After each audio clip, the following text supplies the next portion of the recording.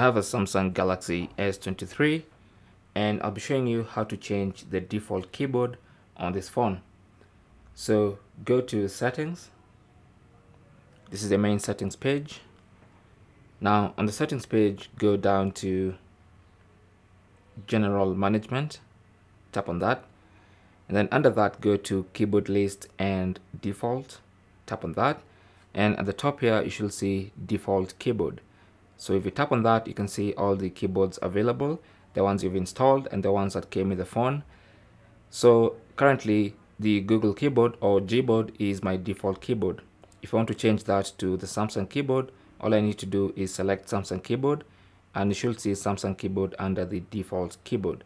So now you can hit back and go all the way back to the home screen.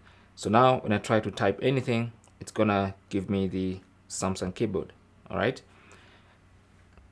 You can change that to whichever keyboard you want that's available or installed.